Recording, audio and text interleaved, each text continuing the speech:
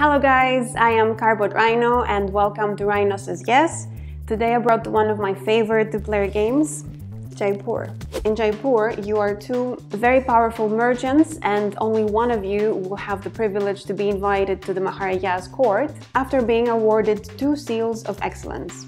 In order to get one of those, you need to be richer than your opponent at the end of a round. As you can see, there are several goods available, and at the back is their worth in rupees. Your starting hand is 5 cards and you can never exceed holding 7.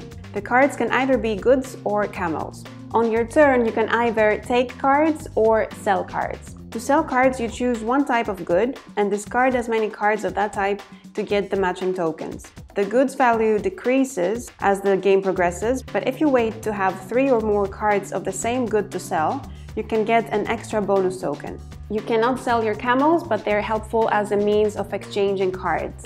If you choose to take cards on your turn, your first option is to take one good from the market and replace it with the top card from the deck.